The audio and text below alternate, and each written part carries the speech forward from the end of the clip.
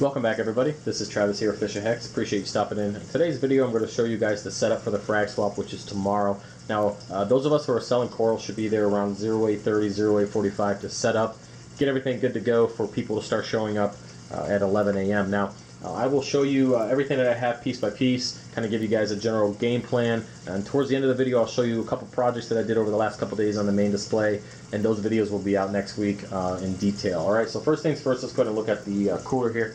Now, I didn't use this in the last swap, but I probably should have. Would have made life a lot easier and a lot less water would have got over my car. But basically what I do, guys, is I take the egg crate here. One piece has the frag rack, or sorry, frag plugs on it. That will sit on the bottom. I will fill it up with coral, and then I'll use 3/4 inch PVC as spacers, and then so on. If I have to make another one, I will, but I should be pretty good with just those 3 racks. As long as I don't tip the car over or drive like a maniac, it should hold the water. I tested it earlier. I mean, it's not, you know, water sealed completely, but it's definitely better than what I had last time, trust me. Anyways, moving into this, as you guys seen in the previous video, I have the 40-gallon breeder, which I will be filling about halfway, or about 2 or 3 inches over the top frag rack, which I made out of acrylic. That's also in the previous video. I have my Fish of Hex sign, my cards, my cups to put coral in when we sell them. Using the same light holder as before, SB Reef light, which I'll take off the frag system. We'll be going over that. We'll be just using blues. Now, this time I'm using a canister filter with ROX 0.8 carbon. I haven't used a canister filter before because my last frag tank had an all-in-one. I just put a bag of carbon in there. But this time we're going to use some filter floss, the ROX 0.8, and we're just going to use a canister filter, and it should be fine. There shouldn't be any issues with that. It should work out good. Now, moving on to the game plan for tomorrow. Now, there's a lot to be done in the morning. I have all my corals ready to go. It's just in the frag tank. Basically, I'm just going to have to, the hardest part is going to be transferring coral from one tank to this bucket.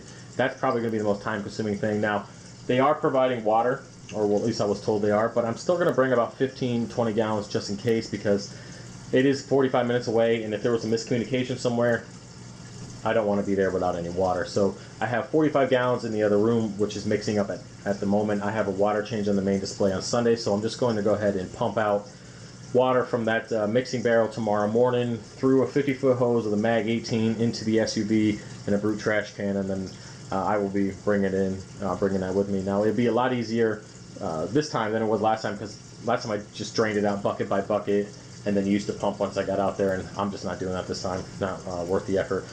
But so let's go ahead and get into some of these projects that I did over the last couple days to kind of show you guys what's coming up. Now, excuse the noise there. I'll explain that here in a second. Now, first things first, we have the Red Sea color program. I recently went back to that. Now, as you guys know, I've been using the KZ coral system, and I'm going to do a final review on that, explain why I went back to the color program. There's definitely a few reasons why. Nothing horrible, but yeah, it needed to happen, basically. I'll leave it at that. The next project here, which is where this freaking noise is coming from, I installed a UV sterilizer, attached it to the manifold, and I will do a whole video on that, the type of UV I got, how I hooked it up, and why I decided to finally get a UV sterilizer for this system. Now, also, the tank is trash right now, and the blues are really high, so it's going to be fuzzy, but we have our Melanoris wrasse in there. We have our sailfin in there, which is doing great, and I have the pipefish, which are in the display refugium. Excuse me, sorry about that. And everybody's doing good.